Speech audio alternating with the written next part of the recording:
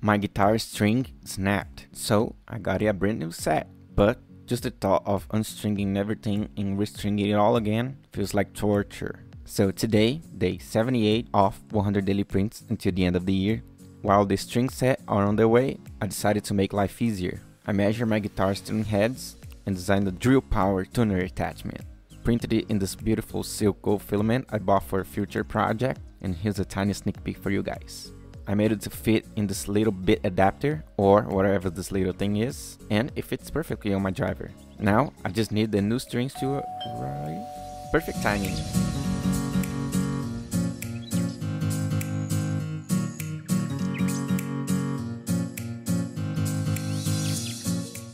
And, easy like that, the guitar is fully restrung. Less time tuning and more energy for playing. Tell me, what else should I paint with this beautiful filament? Follow for day 79.